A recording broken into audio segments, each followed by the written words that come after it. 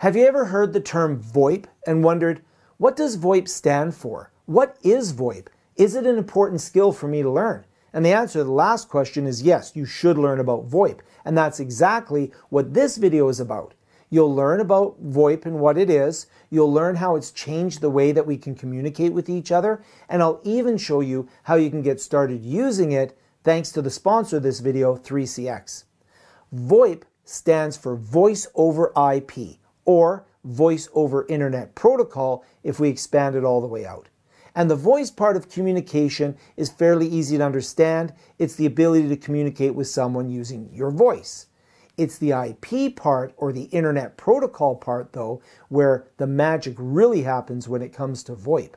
Now, to understand this, we do need to take a brief look at the Internet Protocol and how it's undergone some changes in the way that we use it since it was first developed. And I'll be brief, but this foundation will really help you understand the power of VoIP and exactly what VoIP is.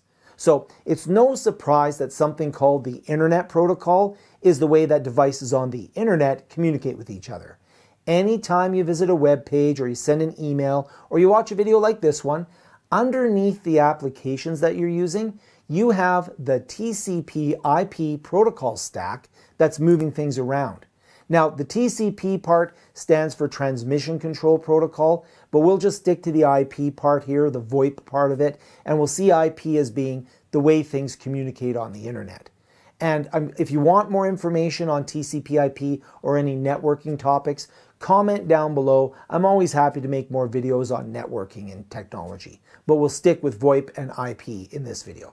Now, in the past, the only thing that was moving around on an IP network was data. We had a dedicated network for data. We had a completely separate data for video, a CCTV system for security systems. And of course, we had the big old voice network, the worldwide telephone system that carried voice calls. Eventually, though, we started to create a data network that spanned the entire world by connecting the data networks together. And this interconnection of data networks was the internet. So now we had a global voice network and we had a global data network. You don't need to become an expert on any of this networking.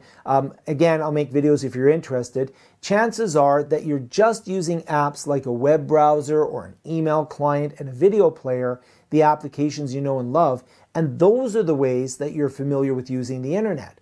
You don't need to know what's happening under the hood, so to speak. But what if we could actually put our voice on the same network that we use for data without the need to have a completely separate phone system, a completely separate phone network? And this is a pretty big deal because now we could have one high-speed converged network that has everything on it, meaning that we don't have to build or pay for separate phone networks. We don't have to run our phone system on a dedicated phone network. We could run our system using VoIP, Voice over IP, on our data connection. Effectively, what we're doing is we're taking our voice and we're making it a data packet so that we can transmit data, voice, and video all on the same network. Using voice over IP instead of a dedicated phone network opens up some amazing possibilities. Let's look at 3 things that I can do that I couldn't do with a plain old telephone system. First of all, it allows me to use any device with a speaker and a microphone as a way to place phone calls. You can get a dedicated VoIP handset, basically a specialized phone that plugs into an internet connection instead of a phone connection. But we can do more. We could download an app on our computer. We could use our computer as a phone. We could download an app on our mobile device. Instead of using a cellular voice network, we can actually use whatever data network we're connected to, including a wireless internet connection that would allow us to still make phone calls. This way we have one network and don't have to have dedicated phone networks. The second thing that VoIP can do for us is that we can use it for more than just voice. Because we're on a converged network, we can add the data that's coming on that network to the call that we're placing. Things like caller ID you may be familiar with, and that's just the start. We can actually connect the phone number to an entire set of data about a customer or a client. Have you ever called a pizza place to order a pizza and they know everything about your previous order? They have your name, they know your address, they know what you prefer to have on your pizza.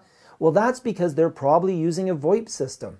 When they picked up the phone, your phone number was connected to the data that is part of the network, and they were able to pull that information from their point of sale system to know everything about you from a data standpoint, and then have a voice conversation that was much more meaningful because the data about you was accompanying that voice conversation. That's a very powerful thing to be able to do. The third thing that we can do with VoIP is we can manage where calls are sent and received by configuring everything in the cloud through a cloud-based internet interface. We can have calls routed based on rules, we can add voicemail services, we can do call management, and a whole lot of other things. We can have all of these features that have complex setups that are easy to set up because we don't have to rewire and relocate devices. So for example, I could receive a call on my office phone, I could pick it up on my mobile device, and I could even transfer it over to my computer. This completely changes the idea of what it means to have your office with you. You're not stuck in a room because the phone's in that room. All your communications are unified. You have data with you and voice with you at all times. And there's even more ways that we can benefit from VoIP in this converged network environment.